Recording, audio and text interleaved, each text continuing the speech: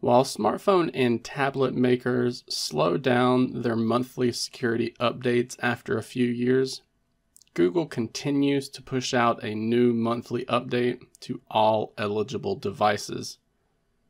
This set of changes is known as the Google Play System Update and tends to include new features and a collection of bug fixes and performance improvements for Android. Google has recently announced the new update for July 2023, and with it they have focused on Android Wear, the Google Play Store, Google Wallet, general bug fixes, and stability improvements. For this month, the update adds new developer features for Google and third-party app developers that allow them to support device connectivity-related processes with their application. This change is for those with an Android Wear smartwatch, so look forward to app updates with these changes in the near future.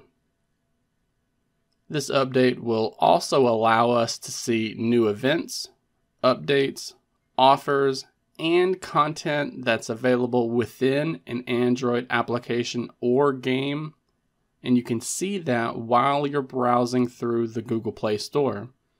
So look out for these new notices while you're in the Play Store app. There has also been some generic improvements to the stability of the platform for Android Auto, PC, smartphones, smart TVs, and smartwatches. We are even seeing this update include some bug fixes for the system management and diagnostics related services for those same platforms as well. I've also read that Google Wallet will be gaining the ability to, quote, share your valuables, end quote, with others. I have yet to see an announcement as to what this entails, so we should be hearing something directly from Google about this feature in the coming weeks. For these changes to be installed, the Google Play Services application needs to be updated to version 23.26, and the Google Play Store application will need to be updated to version 36.5. These updates are usually installed automatically in the background without requiring the user to install them manually, but you could sideload these new updates if you wanted to. However, to get all of these new changes, we also need to manually install the Google Play Store update on your smartphone or tablet. This is not done through the built-in updater for over-the-air security updates, like you may be used to. Instead, we need to dig through the Settings application to find the About Phone section. Depending on which phone you have, the menu items will be a bit different than what I can show you here.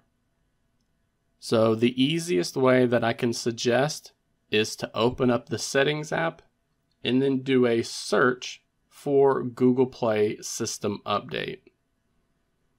That will give you at least one result that you can tap so that you're taken directly to the required settings page, like in the Android version section.